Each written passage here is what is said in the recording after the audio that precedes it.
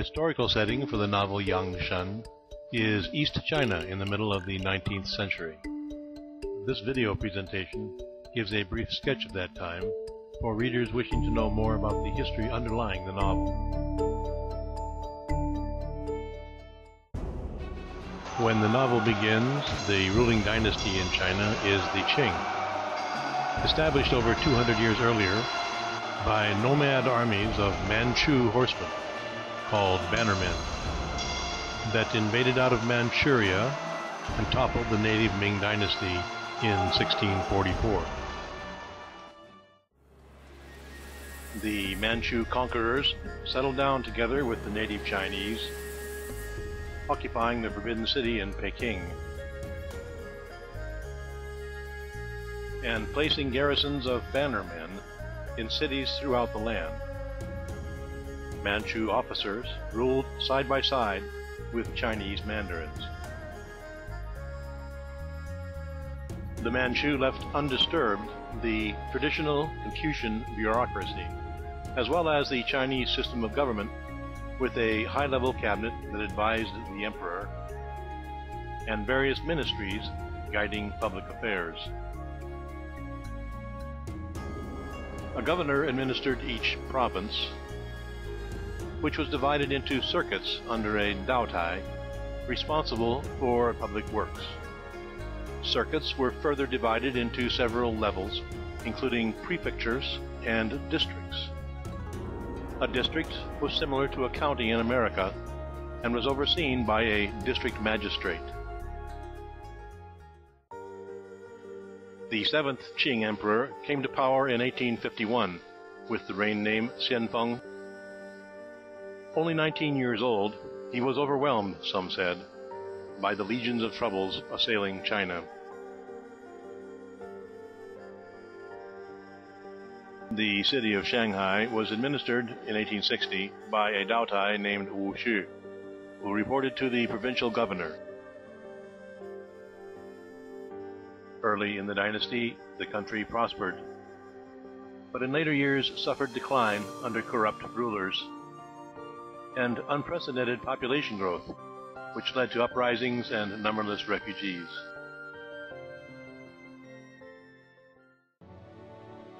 In the 19th century, Westerners came to China seeking tea and silk. Westerners were not particularly welcome in China and were confined to Canton factories, from where they traded opium for Chinese goods and smuggled opium along the China coast.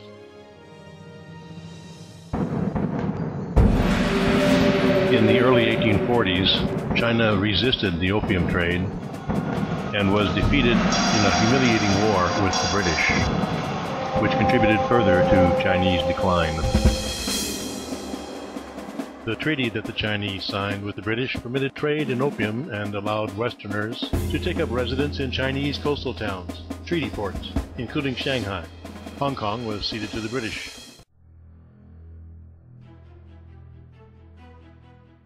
In the late 1840s, a Chinese sect of Christians in South China rose up against the Manchu, led by Hong Xiuquan, who believed himself to be the younger brother of Jesus Christ. Calling themselves Taiping, the rebel armies fought their way north and in 1853 captured the city of Nanking, making it the Taiping heavenly capital, Tianjin.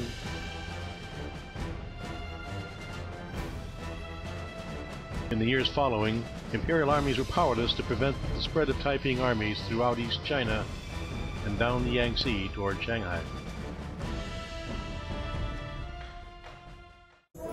Under the privileges of the early treaty, Westerners thrived in Canton and Shanghai, accumulating great wealth and trade.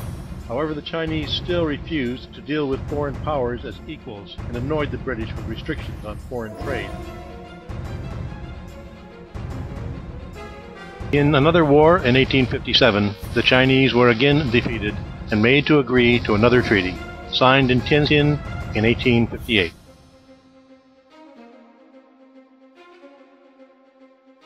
But when the British returned north in 1859 for ratifications of the treaty, Chinese forces under Prince Sung soundly beat them at the Dagu forts.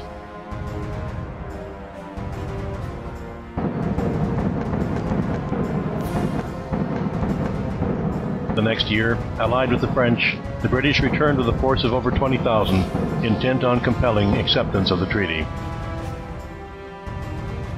When the novel Yangshan begins in April of 1860, the British and French are sailing north from Hong Kong to Peking to force the emperor to ratify their treaty.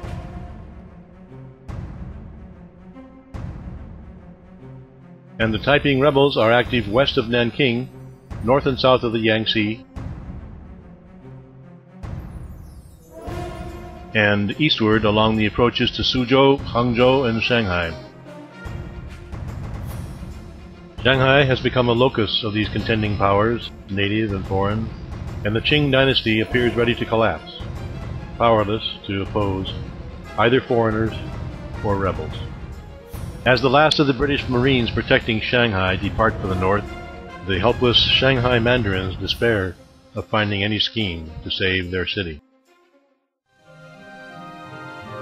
It is at this moment, when the fates of China and Shanghai hang in the balance, that Fletcher Thorson Wood returns to China aboard the American clipper ship Essex.